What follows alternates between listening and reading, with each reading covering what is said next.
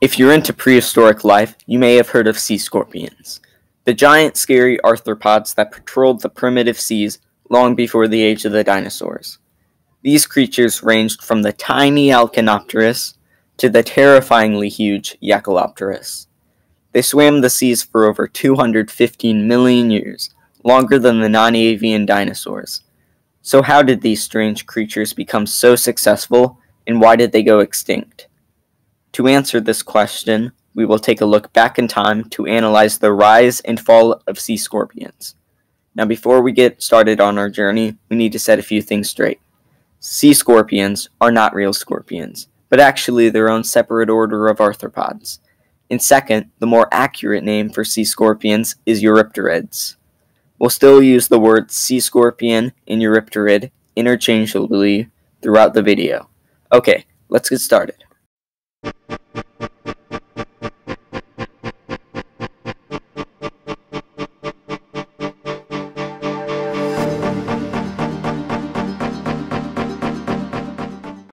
The earliest known sea scorpion was Pentacopterus decorahensi, which lived way back in the Middle Ordovician, around 467 million years ago. As far as sea scorpions go, Pentacopterus was huge, measuring up to 5 feet 7 inches in length, about the size of an average human. Pentacopterus had multiple appendages, some used for feeding and some used for swimming. 460 million years ago, another sea scorpion appeared. It was Brachyopterus, and it was much smaller than Pentacopterus, around 6 inches long. It used its appendages for walking across the ocean floor looking for food. By the late Ordovician, sea scorpions had greatly diversified. Despite a mass extinction at the very end of the Ordovician, sea scorpions continued to thrive and diversify into the Silurian. Sea scorpions were now competing more and more with fish, which also experienced extreme diversification in the Silurian. Eurypterus was by far the most successful Eurypterid, making up 95% of all sea scorpion fossils. Pterygotus was one of the biggest sea scorpions, growing to a size of 5.5 feet in length. By the end of the Silurian, sea scorpions were some of the most successful animals in the world, but that was about to change.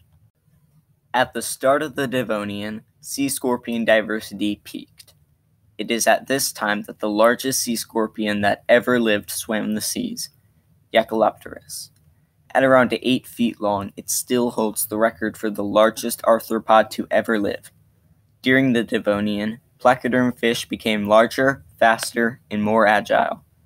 Sea scorpions started having trouble competing with these new and improved predators for food. In just 10 million years, Eurypterid diversity dropped 50%. Sea scorpion diversity continued to decline throughout the Devonian. Some Eurypterids fought back by getting bigger, faster, and more agile in order to compete with placoderms. This is why the biggest sea scorpions lived during the Devonian. But even these newly equipped sea scorpions would eventually start going extinct. More trouble came with the late Devonian extinction, which wiped out many sea scorpions, even ones that had remained successful throughout the Devonian. Only a few sea scorpions made it past the Devonian into the Carboniferous. At the start of the Devonian, Eurypterids were the widespread kings of the ocean, but by the end, nearly all of them were gone. The only sea scorpions that remained lived in fresh water, which helped them avoid competition from placoderms. Ironically, placoderms actually went extinct during the late Devonian extinction. In the beginning of the Carboniferous, there were still big sea scorpions. The bottom-feeding Hibbertopterus grew to 6 feet long and was likely heavier than the enormous Yacholopterus. Hibbertopterus, however, went extinct during the middle of the Carboniferous. One Eurypterid that did experience success throughout the Carboniferous was the tiny Adelophlomys, who had been around since the early Devonian. However, as the Carboniferous gave way to the Permian, climate change caused Adelophlomys' habitats to disappear. The once successful Adelophlomys quickly went extinct. At this point, the story of the Eurypterids was coming to an end. Most of the sea scorpions that remained were horseshoe crab-like bottom feeders. far different from the fierce predators of the Silurian and Devonian. As the Permian progressed, the last sea scorpions, one by one, went extinct.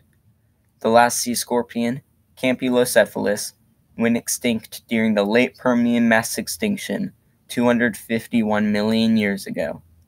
And that is the rise and fall of sea scorpions. Thanks for watching. See you next time.